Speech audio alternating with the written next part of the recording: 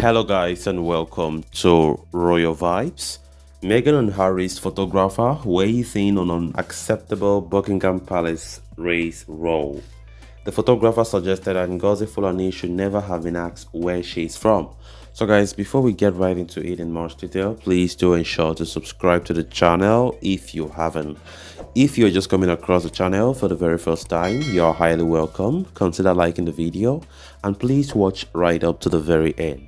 Miss Harriman, a photographer and close friend of Meghan Markle and Prince Harry's, has weighed in on the row that broke out over racism within Buckingham Palace and the royal circus, branding the situation unacceptable. In an Instagram post he wrote, "This is completely unacceptable. Ngozi Fulani is a giant in her field.